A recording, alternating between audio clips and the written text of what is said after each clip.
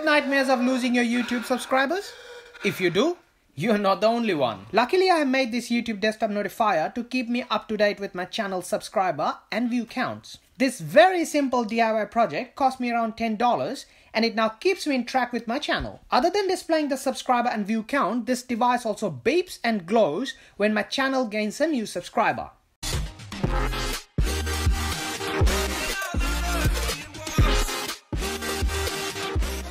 For this project, we need a mixture of both electronic components and woodworking tools. The electronic components include a perf board, Node MCU, 220V AC to 5V DC buck step-down module, a buzzer shield or a buzzer and a 100 ohm resistor, SPDT switch, 4 TM1637 4-bit digital 7-segment displays, couple of colored LEDs and equal amount of 220 ohm resistors, few connecting cables, a USB cable to upload the code and general soldering equipments. For the woodworking bit we need pallet wood, pencil, measuring tape, hand saw or a chop saw, hammer, nails, sanding tool and personal protective equipment for wood cutting. I'm making the enclosure out of pallet wood as I have a massive pile of pallets left over from my other DIY woodworking projects. You can also make the box out of a cardboard or a plastic container and paint it to give it an awesome look. I'll start the discussion by explaining the plan to you guys. Then I'll explain how the wiring is done by explaining the project's schematic. This project uses quite a fair bit of Arduino libraries and the Google API key. In this section, I'll show you how to download and install the libraries and generate the API key for your project. Then I'll show you how I made the wooden box, and just before explaining the code, I'll show you how I assembled all the electronic components. In this section, I'll explain the main bits of the code, and then I'll show you a live demo of my project. And at the end, I'll conclude the tutorial by explaining few things that I'm going to add in the next version of the project. Alright, so let's get started.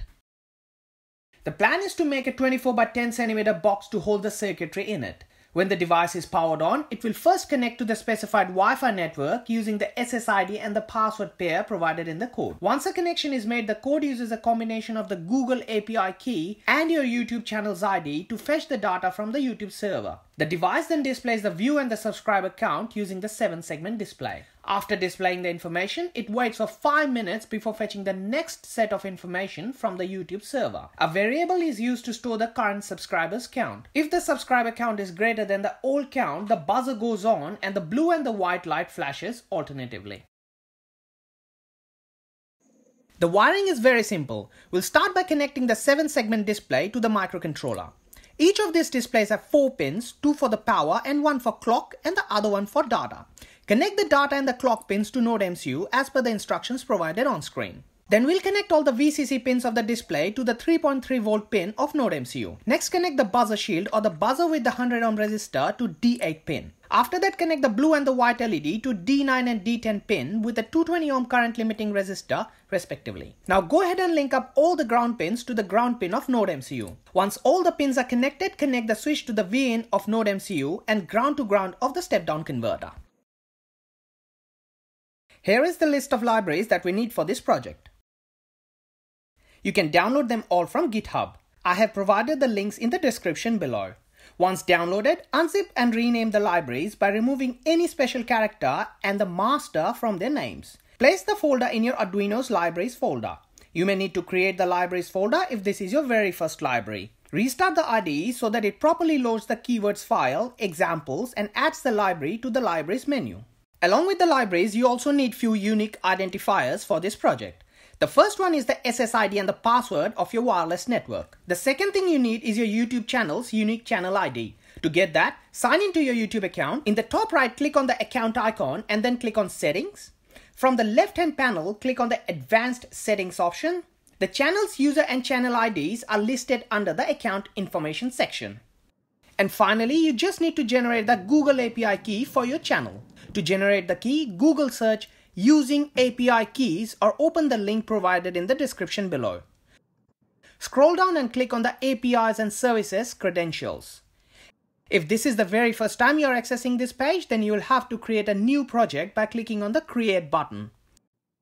Accept the terms and give your project a name and then hit the Create button to create the project. Once a project is created, you just need to click on the Create Credentials drop-down and then select the API key from there.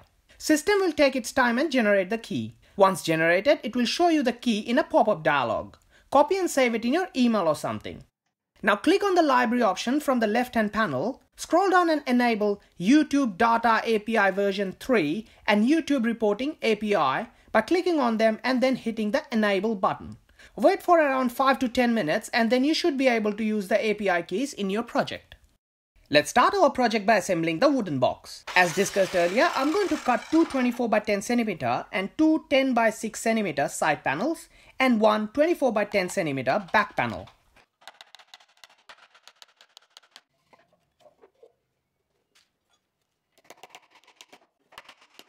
After cutting all the wooden blocks, I'm going to join and sand them to give the box a nice and smooth look.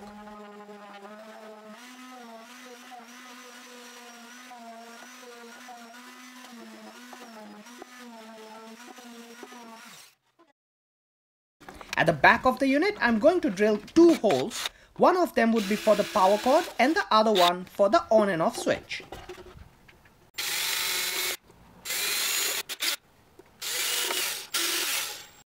Once the box is ready, I'm going to solder all the electronic components and install them in the box.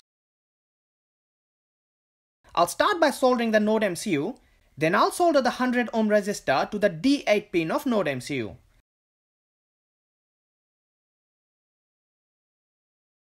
After that, I'll solder the buzzer to a perf board and will link it up to the Node MCU.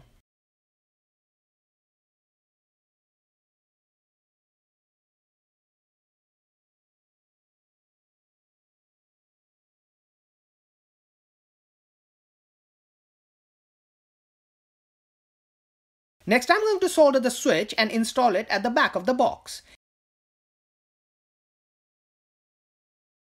As per the schematic, one pin of the switch will connect to the V-in of Node MCU and the other one to the positive terminal of the step-down converter.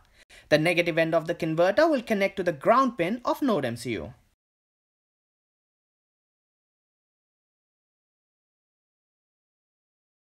Now I'm going to solder 7 segments as per the schematic.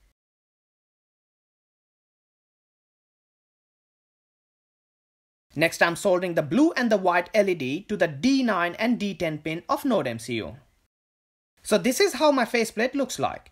Let me do a quick test before installing the faceplate. Looks like everything is working the way they should. Okay, so let me install the faceplate and then I'll explain the code to you guys.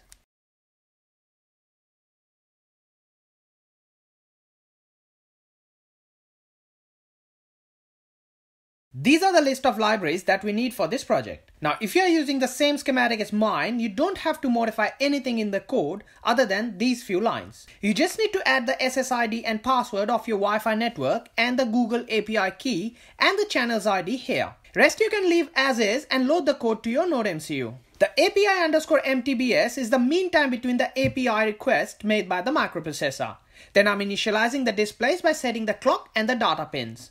After that, I'm setting up the buzzer and the two LEDs. In the startup section, I'm setting up the LED pin modes and turning the blue LED on at the startup. Then I'm clearing all the 7 segment displays and displaying 0 on display number 1 and 3. After that, the device will connect to the Wi-Fi network using the provided credentials. In the loop section, when the value of the counter exceeds the API_MTBS, or in simple terms, when the time comes to make the next request to the YouTube server, an API call with the channel ID is made and the result is displayed on the serial monitor and the 7 segment displays. You need to calculate the mod of the count received to display the last 4 digits and then subtract the mod value from the original value to get the first 4 digits. One thing I've noticed is that if the mod, let's say, is 24, then the display will only display 24 and not 0024.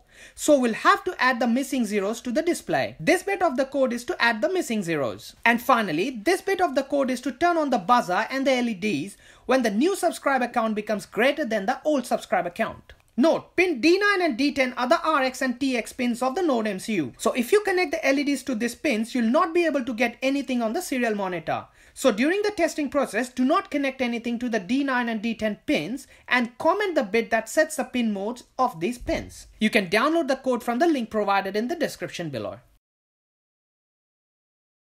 Alright, so now the interesting bit. Let's go ahead and test this device. I accidentally cooked one of the 7 segment displays while soldering it on board. So my box has a hole in it. Anyways, I'm not even close to 10k subscribers, so it's okay for now until I get one shipped from China. And that's it. Bingo! Few things that I'm going to include in my upcoming version are saving the daily count to a web server's database, saving monthly count to a web server's database, generate a web interface to display the daily and monthly analytics using bar and line graph, adding NeoPixel instead of the blinking LEDs. If you guys have any other suggestion, please let me know in the comments below. Alright, so what are you waiting for? Go ahead and hit the subscribe button and let my desktop notifier buzz and glow. Thanks again for watching this video. I hope it helps you. If you want to support me, you can subscribe to my channel and watch my other videos. Thanks. See you again in my next video. Bye now.